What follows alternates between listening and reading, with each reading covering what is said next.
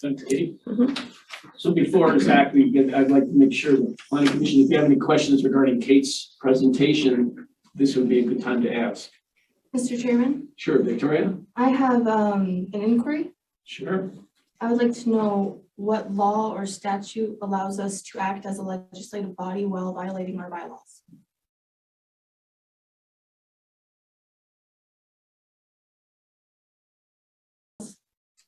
Who said we're not following our bylaws? We're not following our bylaws in multiple ways right now. We had a decision about that. Be happy to talk about that later. We have that on the agenda. So that would be something. But your assessment of violating the bylaws is not necessarily shared by all of us. The issues that Victoria is referring to here include, but are not limited to, the fact that the current chairman of this commission is serving a third term, where the bylaws stipulate that only 2 consecutive terms are permissible for a chairman, with at least a year interim between serving terms. And so therefore the chair is in violation of the bylaws. The other issue is with regard to town residents serving on this board, which only has jurisdiction over the unincorporated areas of the county. This means that there are people who are acting as a quasi legislative body and a quasi judicial body that are making law and passing judgments on issues that will not affect them. It's the people who live within the towns are governed by planning and zoning laws that are specific to the towns, and not under the jurisdiction of the Planning Commission, which is only responsible for the unincorporated regions of the county. In other words, these people are making law and passing judgment on jurisdictions in which they do not live and will not be affected by their decisions.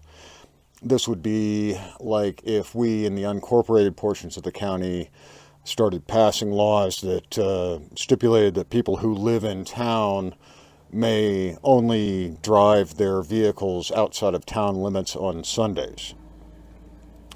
It's ridiculous, and there's a long-standing history going all the way back to the Magna Carta of this legal principle that you cannot make laws under which you will not be curtailed. And the county attorney has issued an opinion that because the state statute only requires that members of such boards be residents of the county, that he's decided that his opinion is that it's just fine to have people serving on this board that are not affected by its actions, which I believe is an incorrect opinion. But I'm not an attorney. That's your opinion? No, we can read Do our you have a bylaws. legal opinion? I'm gonna call for a timeout here because they are in the audience as well as other members of the community at this time. I Thank you. understand that. Thank you. I do believe it's in the best interest of the community to hear that we are governed by Robert's Rules of Order. And in Robert's Rules of Order, when we are in violation of our bylaws, every decision we have is rendered null and void. So any action taken by this board while it is in violation of its bylaws is illegal and null and void. What this means in practicality is that all decisions and actions by the board can be questioned in court and probably succeed, and that it's essentially a waste of everyone's time and the taxpayer money, because the taxpayer ends up footing the bill for the legal expenses of the county, to have this board operating outside of the confines of its bylaws. And so basically everything that they do is null and void until they can get back in line with the bylaws that govern the board. Anything we come to tonight may be rendered null and void because of the violations in our bylaws. And if there's a controversy or somebody wants to contest what we do, that's something that can happen at a later date. Is what law allows us to violate our bylaws and still act in a legislative capacity. And we are creating laws and voting on them Is that not a legislative capacity? We are not a form of governmental branch right now.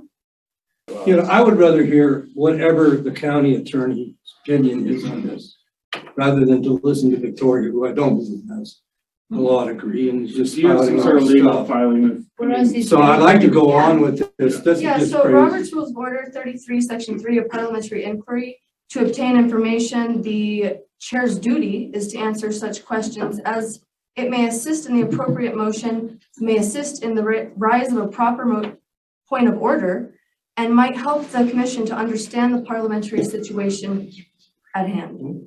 We must hold the respect and the confidence of the people and shall carry out all of our duties for the benefit of the people. They shall therefore avoid anything that is a violation of the public trust or even creates a justifiable impression among the members of the public that trust is being violated. Point of order then. Point of order that we are breaking our bylaws right now. Okay, Right. and it may, everything we may, that here may be in violation of that, and we're gonna still move forward. If someone so determines that our, whatever we do tonight can be rescinded, that'll happen at a later date. So I want to move forward. The Respect. problem is we cannot move forward because we are governed We by collectively as a group can parliamentary. decide what we want to You do. We would need an can't. attorney to weigh in on what you're. Or we can just talking read the about, because laws. you're claiming we're in violation, but You can disagree all you want, That's- but I that's can fine. state We laws. disagree. I mean, I'd let's make a agree to motion. disagree. Let's agree to disagree, and we're gonna move forward. We bring this to a Well, close. that's how we're gonna Due to work. this rules of order, there is a motion on the table. Cindy made a motion to proceed with PROC. Was there a second to that I motion? seconded that. Here's Okay. the thing, no motion takes precedence over a parliamentary inquiry, and it must So be what is your- You settled. are, So you what are is not your a body? parliamentarian, you're not an attorney. In Robert's We're Rules gonna of move Order, forward. every single one of us, as Let's members take a of the vote. commission, has a right Let's take to a vote. debate, to bring forth a motion. This is a secondary We're not incidental motion, talking- which means that you cannot override it, you do not We have are to talking second it, and it here. must be dealt with before. This is you not can- an Can you- We recognize your. The question is, Would you what call the allows vote? us So we're- So at this point, the illegally serving chairman, Tom Kay, stepped down for that meeting, or that was his intent at the time. And I don't know how he expected to resume his role as the chairman without having to be elected to that position again. As it turned out, he did end up stepping down, and the vice chair became the chair, and they're electing a new vice chair. In that meeting, Carl Holm advised the board that they could simply repeal their bylaws and have no bylaws whatsoever, which would be awfully convenient for those who wish to ramrod things through without order and public consent. So some of the members of the Planning Commission were quite riled by Victoria's confrontation of them, and they approached the county commissioners and asked them to press charges of misconduct and dereliction on Victoria and have her removed from the board. I'd like to bring forward from President Theodore Roosevelt. Life brings sorrows and joys alike. It is what a man does with them, not what they do to him, that is a true test of his mettle. Well, I've got another Theodore Roosevelt quote for you. Behind the ostensible government sits enthroned an invisible government, owing no allegiance and acknowledging no responsibility to the people. To destroy this invisible government, to befoul the unholy alliance between corrupt business and corporate politics, is the first task of the statesmanship of today. So on the agenda, the next county commissioners meeting was the issue of pressing these charges against Victoria and removing her from the Planning Commission board. And there was an overflow crowd. There is some question as to whether or not they can even conduct this meeting if they are not in a room that's able to hold all of the public that wishes to attend, but we'll lay that aside for the moment.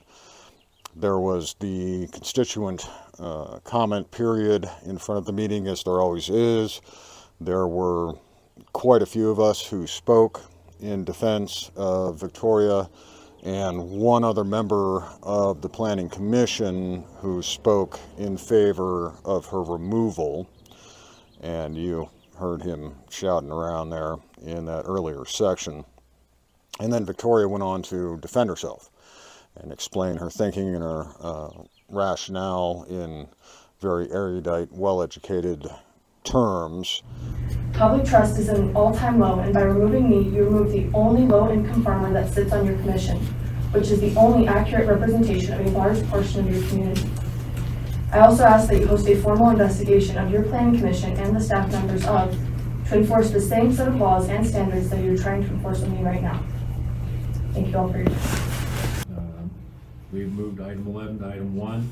Board's consideration of removal of Planning Commissioner Victoria Turner for misconduct and non-performance.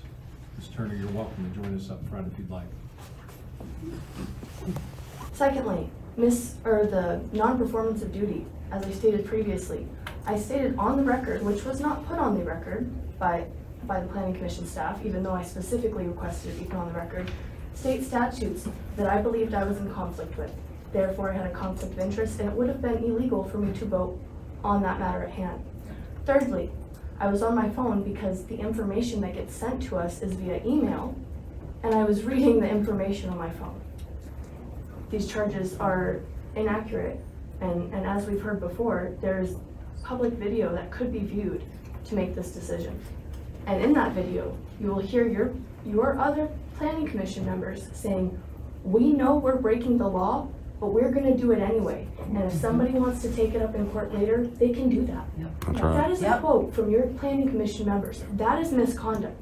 It is against the rule of law for us to sit here and try and press charges on me that you are not going to evenly enforce. The rule of law in this country states that laws will be enforced evenly among all people. This is a personal attack on my character, on my views, and because people are angry that I embarrassed them. They are angry at me for being a young lady new to the commission and had taken time to do my research. That is it. They are angry that they didn't take the time and that they are not going to be allowed to do whatever they please anymore, because we the people are aware of what they're doing and the laws that they are breaking. It is public knowledge now that the commission below you has broken many laws and is continuing to do so. And this step of retaliation against me is another violation of laws imposed on your board, our board, and the community. Retaliation for me simply asking, and I will state, my point of information was, what laws do we follow on this commission?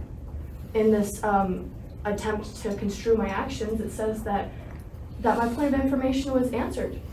In that video, you can see my point of information was never answered. Not a single member on that PC can give me one law that we follow. Not a single one of them. Not the staff, Carl giving legal advice to his commission when he was not asked to and is not able to give legal advice. It was completely uncalled for and inappropriate and exceeds his jurisdiction and his duties. Everything that's been happening up until this point has been completely lawless, completely with disregard for the members of our community.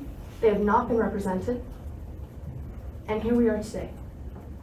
That's all I have to say, is that this came to a shock to me. I expected that maybe you guys would get a lot of pressure and decide to remove me, but the fact that you're actually trying to press charges on me for literally asking, what laws do we follow? The amount of disrespect I received from fellow members saying that they were not going to listen to me, that I would not keep talking. That is not how the commission works. We all have equal rights to talk, to ask questions, to debate, and to have answers to our questions. My question was not answered. I was continuously shut down and ridiculed. My intelligence was insulted multiple times by many planning commission members, as well as the intelligence of the people in the crowd, pointing to the members saying, these people don't know anything. That is inappropriate. That is biased. 13.1 of our bylaws. Members cannot show bias. This is where we are. This is outrageous, in my opinion. On my very first meeting, I was told, you are not capable to serve this position. You don't have enough knowledge or experience. These people had never met me, never talked to me, They don't know a single thing about me, and yet they feel that they can say those things to me because of my age and gender. That is not okay. Why would they tell me that? You are not capable to do this position. They don't know me. They've never met me. That was the first time I'd ever spoken to a single one of them. And that's the kind of comments I was receiving from my very first meeting. That is where I'm coming from right now, is that I've been treated with the utmost disrespect.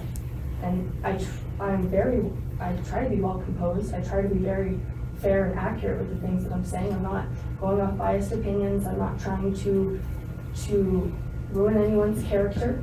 These are all quotes. These are all things that can be found on the internet. These are all things that your constituents are watching happen. And then those people turn around and tell them what they can and can't do. But they're not following any set of laws themselves. And that is why we have 600 plus people showing up in outrage, is because they're not being represented. The commission voting and drafting laws in are not listening to them. I mean, we had members of the planning commission tell constituents, you're overreacting. I just wanted to know, what laws do we follow?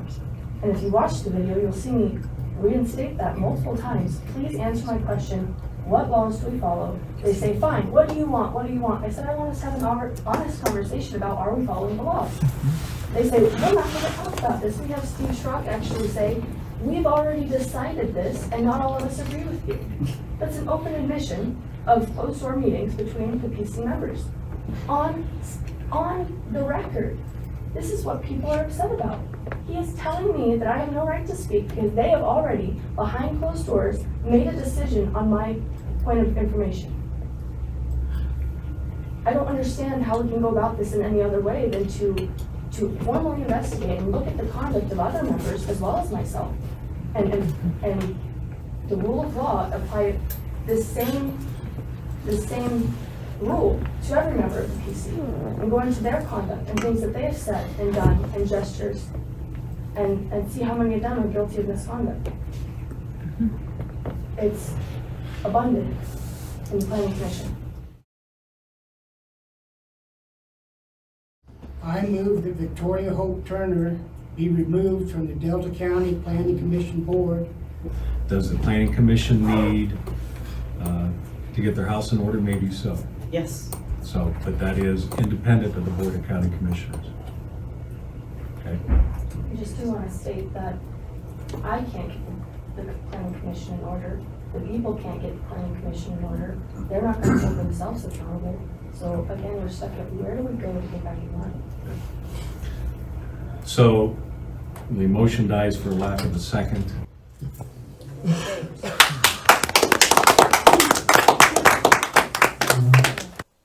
It was mentioned also in this meeting that the State Attorney General has been contacted with regard to the corruption within the county over here.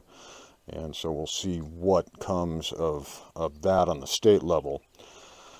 So only one commissioner, Mike Lane, made a motion to have her removed. Don Supez had already been in contact with Victoria and assured her that he would not be voting for her removal. And, well, Kuntz also abstained from seconding that motion. And so it died with the lack of a second. The vice chair has become the chair of the Planning Commission, but there are still people living in the incorporated portions of the county serving on the board. I believe there are 3 of them. And so the actions of this board at present, in my estimation, are null and void. And so essentially going back to the time when these non-unincorporated residents began serving on the board, any action that they've taken is highly dubious and questionable. So for now, Victoria remains on the board and doing the good work of representing the actual interests of the people in the county, and she's essentially the only one, or at least the most powerful voice, doing that at this present time.